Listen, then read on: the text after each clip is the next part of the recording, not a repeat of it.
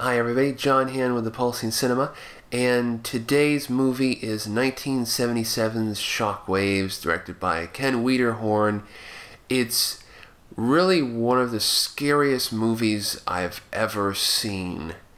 A Nazi zombie film. Now, that is kind of a weird subgenre because it is a horror subgenre, because there are quite a few Nazi zombie films, amazingly.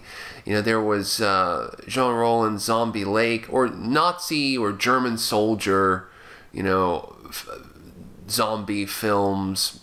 Jean Rollins' Zombie Lake, you got some German zombies. Jess Franco's Oasis of the Zombies, there's some zombies there. And most recently, Dead Snow. That's they're really Nazi zombies there. But to me, nothing matches up to this little scrappy, low-budget film just shot in the Miami area in the late 70s. It's just such a creepy, such a scary film. So the movie's about basically a group of people on a small pleasure cruise who get stranded on this desert island, which is inhabited by this old SS commander played by Peter Cushing. And years ago, he sunk a ship full of this experimental core of genetically modified German soldiers, Nazi soldiers, called Der Totenchor, or the Death Corps. And he thought he sunk them off the coast. He thought he killed them, but apparently he didn't kill them, because they're running around the island. And very slowly, this Death Corps starts to kill this group from the pleasure cruise, and the captain of this pleasure cruise is played by John Carradine. He's one of the first victims. Oh my God! Spoiler alert! But so they've got to find a way to survive and a way to get out of it. So, I mean, it's a really good film, a really classy horror film, because a lot of the scares in this film are just from the mood, the style of it. The soundtrack is this early synthesizer soundtrack by Richard Einhorn, and it's almost somewhere, and it's not really a very smooth. It's not like a smooth John Carpenter style soundtrack. It's partially like soundtrack, partially sound effects.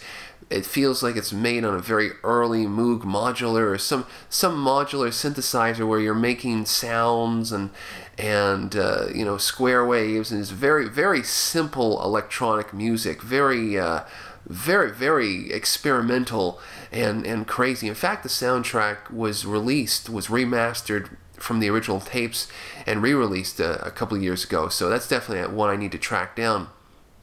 But there's not really a lot of overt gore. There's no real overt gore.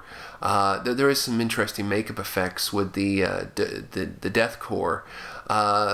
There's not any nudity in the film, though it does star a young Brooke Adams, and there's some very titillating things about her in a yellow bikini in this film. But you know, other than that, it's a very classy, stylish, you know, early or late 70s horror film that really just, you know, it earns its bones on just being really scary and just really moody. And the fact that the members of the Death Corps, the way that they move, I mean, they don't move very fast, and they actually show up. You just see them, and you look over. They look over, and positioned here in the, you know, on the shore of this island. Oh, there's the Death Corps, and they're just kind of standing there. And so they just kind of, they do that John Carpenter thing where they kind of they stand around and move very slowly, and you know, and they're like underwater Nazi zombies, because the idea is they've been supposed to have been underwater for a long period, so they're like all white, and their skin is all parched and white and waterlogged, and their hair is white, shocking white. And so their uniforms are all aged because they're supposed to have been underwater for all those years. And there's these very striking scenes with them appearing from the water, coming onto the shore from the water.